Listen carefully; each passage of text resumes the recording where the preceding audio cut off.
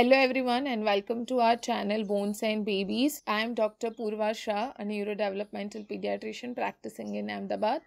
So now before beginning into the video, I would please request you all to kindly subscribe to our channel. It really helps us grow and helps a video like this and many other videos reach to a wider audience. So please subscribe. Now beginning in the video, today we are going to discuss a very important issue pertaining to child development and we'll discuss some of the best toys and tools which are out there which may help promote a healthy brain growth and development for your children. So let's dive into it. Now these toys or tools, as you may say, they help in building or enhancing cognitive skills, emotional and social bonding, as well as physical growth.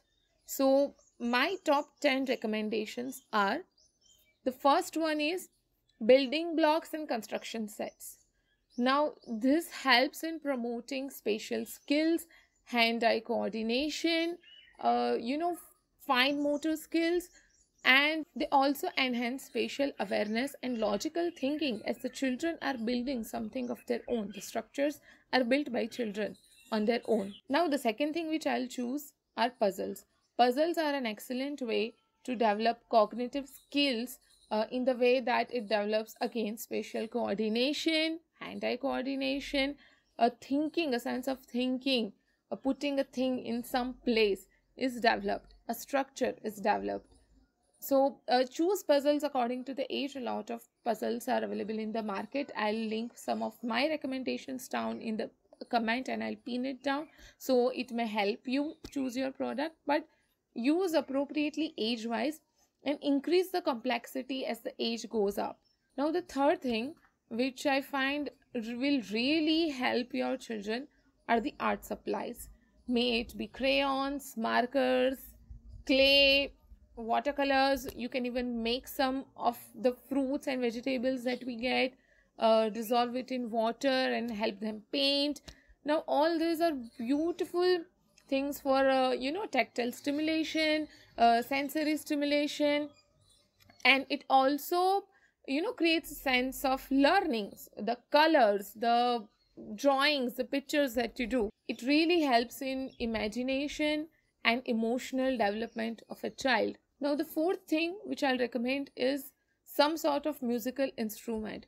Not necessarily that you make your child learn a piano or drums or something like that, but as simple as like we have in our culture, thali, utensils, and banging them, some sort of toy that produces music helps in auditory discrimination, which is very important for a developing child's brain.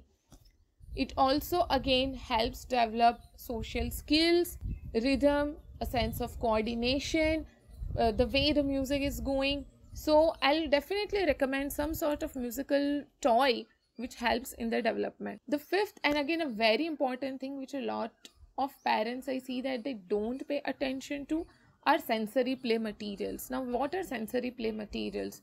Means the materials that they can play. They give a sense of touch, like clay, kinetic sand. So those are called sensory play material. They really help your child provide tactile stimulation, which is very important while growing up. A sense of sensory integration, which again is very important, and again of course improve the fine motor skills of your child. The sixth thing which I'll recommend are board games. Board games, they promote social skills, taking turns, role playing, critical thinking, problem solving are all the things which are covered in board games. Again, it is an easier thing because it could be done indoor while they are sitting with you, while you have friends over.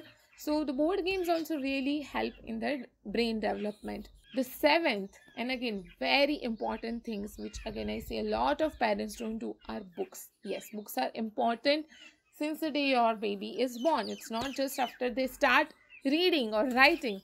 And why books are important? Because the way you read them, the stories, the poems, first you might be reading them, then you may just help them see the visuals that are there in the books. with big pictures, bright colors, once they're small, once they grow up, paragraphs, stanzas, poems, which they might read on their own. It helps promote intelligence. It is a gateway to language development. Books are very important for language development, cognitive growth, and imagination. It also helps expand their vocabulary, which is again very important. Now, eighth, and the thing which I'm only including because as the world progresses, we have to be there. Just because our parents raised us a certain way, that doesn't mean that we have to raise our children also in the same way. Nowadays, many educational apps, playing apps are available. Now, I'm strictly against screen time till 2 years of age. But some sort of educational app or digital tool, like to learn numbers or to enhance cognitive skills, also while engaging in some fun screen time together, is still fine, but it has to be limited. Ninth, and this almost everybody knows, are gross motor tools or gross motor toys, like the balls, bikes, the bicycles, trampolines. They help promote coordination, balance, strength, and spatial awareness through active play. And the last point that I would like to highlight is role play and pretend play sets. What do they mean? Now, role play and pretend play sets means, हम में से सबको याद होगा, when we were small we used to play with the doctor sets, kitchen sets. Now, these are all social activities like kitchen set, making food and things like that, or any other things like doll houses. Those are the activities of our daily living.